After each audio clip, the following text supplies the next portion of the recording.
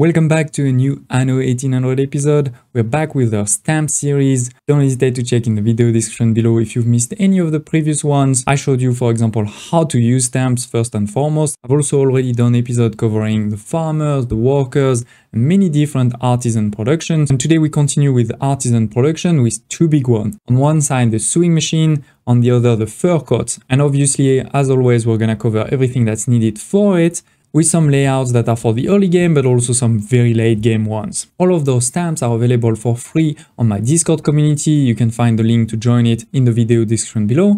But if you do want to support the channel, for example, to help me get more games to show you, to get a better microphone, or just you want some of the benefits like a private Discord channel, exclusive voting power on the next game and series on the channel, or many other like all of my game saves and much more, don't hesitate to check on the Patreon page. Huge thanks to those that have already subscribed, for example, David and Christoph. But without further ado, let's dive into 10 perfect layout.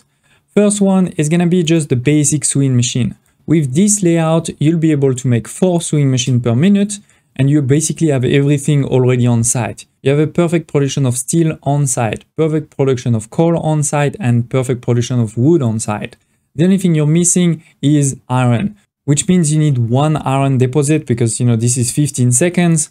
So basically what you may want to do is just put this next to a mine like this, and now you're golden. You have everything at once. So let me show you. We have 2 of those sewing machines. They're gonna take the steel and the wood. For the wood, that's easy. We only have 1 lumberjack hut. This is 15 seconds. That works. And for the steel, we have 2 of those furnaces over here. They're gonna take the iron that's coming from the mine over here and some coal.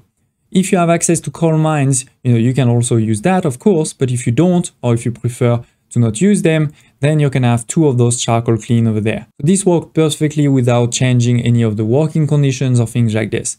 And on top of it, we have 1 police station and 1 fire station, and all of this in a very compact layout. So it's basic, but works really well. Now let's do the same for the fur coat production.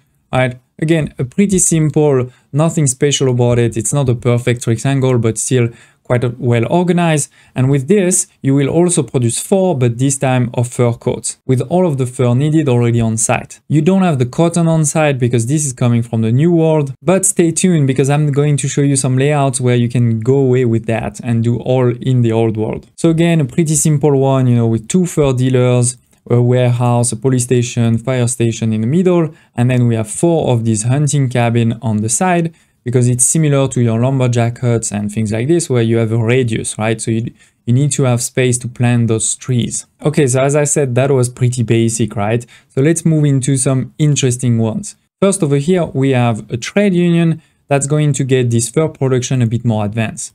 We have over here a trade union in the middle that is covering both all of those fur dealers, right, for the fur coats, but it is also covering all of these over here, all of these hunting cabins. So you can put items that are going to help with both, right? Right now, it's definitely not perfect. For example, you're only producing 6 of the fur, but if you were to start increasing the working condition, maybe have some good items, you could produce enough fur, to match your fur coats, and then you have a good production, which this time still require cottons. And then you put, the warehouses and police station, fire station on the outside, because you want to make sure to keep, this range over here clear to have 100% available areas for your hunting cabins. So yes, this is definitely not a perfect one, but I still wanted to show you, you can start doing something like this if you want a bit more, and in particular, if you have a couple of good items, but not too much influence. Now let's continue with the fur dealers and move to a dedicated trade union. If you want to put as many as possible, this is it. I see that I'm missing 2 rods over here. Don't forget them when you place it. But apart from that, this is working. We're talking about 33 fur dealers. So without any working conditions or items, we're already at 66. So you can quickly get to 100 easy with something like this. Not too sure why you would need so much, but if you do, you have it. I've also put, police station, fire station, warehouses, because you're definitely gonna need them over here. But obviously, if you want this to work, you're gonna need a lot of fur, right? And this is where I've realized that I put the fur in the wrong folder. I've put it in the steel on weapon. That's not good. I'll move it just after this video. But don't worry, I will definitely share it with you all on the Discord community as always. So this is the fur one. As always, we have the trading in the middle and then as much as possible inside the radius. And then you put all of your warehouses on the outside. Similarly, if you want to put fire station, police station, etc., you'll put them on the outside because you want to make sure that there's not too many things in this range. Now, obviously, if you don't have any items, this thing is not going to work well because all of these, as you can see, 34% cultivation area. This one is probably even less, like 0%. So that's not going to work. You're going to need some items. And it's the same items that I showed you in the past, the Tectonic Technical Secateur, the Druid Sickle, the Industrial Thresher. If you put those ones, this will increase the forest density, and with that, you're going to be perfect. So yes, I guess the thumbnail was wrong. It's not 10 perfect layout, it's 11. But now, as I said, let's move into something really interesting. How can you make it completely in the old world? Let's say, for example, you're at war and it's very difficult to transport resources to the new world. Well, I got you with two advanced layouts. The first one is this one over here. You can see we have a couple of different production. We still have our hunting cabins, right? We have a couple of them. They're actually not really in range of the trade union, but don't worry, that's fine. What is important is that we have the fur dealers that are in range, and we're gonna have a couple of other buildings.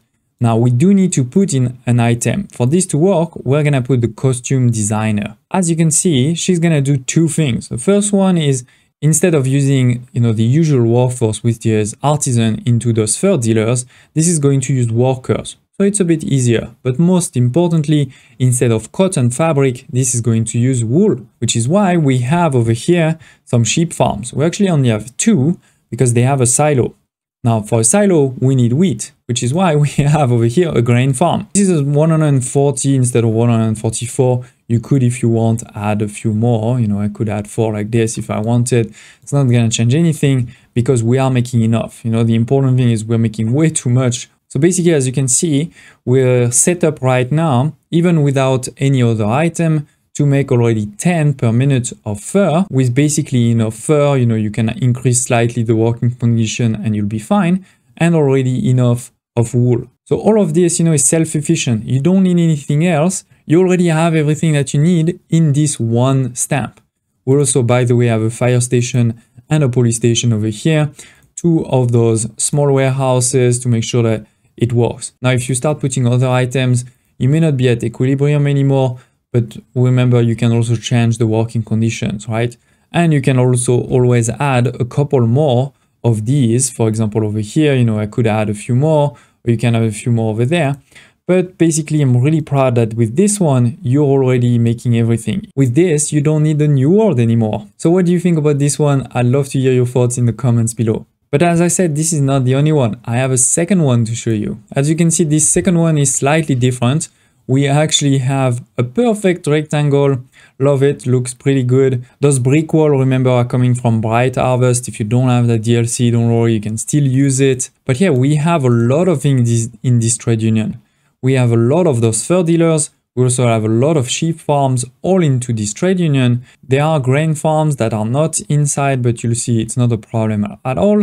And we don't have fur. So obviously, if you don't put any items, you're gonna have a big problem. Because yes, you're producing a lot of wool, but you're not using it because you need, the fur and the cotton fabric. Now, obviously, if I put a first item, which is my costume designer once again, I already have a great advantage, which is now the cotton has disappeared and is replaced by the wool. Without any items or working condition, I can already be producing 40, I have enough of wool as long as I produce 40 of fur, which could come from this layout that I showed you before, right? Or it could actually come from something else. Because instead of the costume designer, maybe you have access to the master craftsman. With this one, you will also change the cotton fabric to wool, but you will also change the fur to iron. So then, as long as you have enough iron mines or bringing iron, then you'll be able to make all of this there. You won't even need those hunting cabins anymore. Now, I am producing way too much grain for what is needed. It is for 2 reasons. Obviously, I did that to make this a perfect rectangle, but also for 2 other reasons. If you start putting items that are going to increase your sheep farms,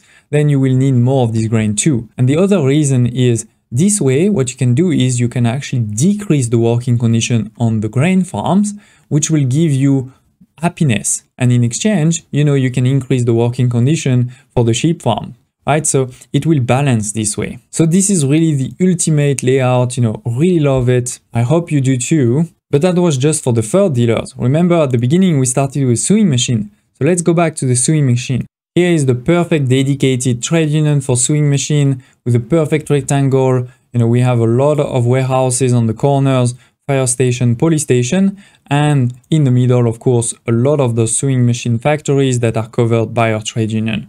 We are actually talking about 16 different factories. They are quite big, so you can't make a lot more, but this is already 32 per minute, which is definitely a lot, I can guarantee you. And this is without working condition or items, right? So you can get a lot higher. But to do that, you're going to need a lot of wood and a lot of steel. Luckily, these are resources we've seen in the past, so hopefully you'll remember. But if not, let me show you. This is, for example, the trade union for wood. With that, we can get a lot of wood. As long as you put, once again, those 3 items over here, you will be totally fine. This one will run at 100%. Similarly, for the steel I showed you in the past, you can have a dedicated trade union with tons of steel. We're talking over here of 58. So, that's definitely enough. And for the steel, you're going to need the iron and the coal. Similarly, for the coal, I showed you this one in the past, where once again, you need those 3 items to make sure that over here, you have a 100% available area. But with this, you are golden. So here it is, ladies and gents, sewing machine and fur coats. Hopefully, they don't have any secret left for you. You have some layouts that you're ready to use. Don't hesitate to tell me in the comments below if you have any questions, thoughts. Also, if there are a layout that you've been using that I didn't show, I'd love to hear. I'd love also to see it in my Discord community. Don't hesitate to share them. And if you want to see more gameplay of Anno, remember that we also have many series of gameplay. In particular, we are towards the end of a extreme military series with tons of crazy mods that are bringing like submarines and aircraft carriers. But even after that one, don't worry, we'll start another one. Thank you for watching, and I hope to see you next time.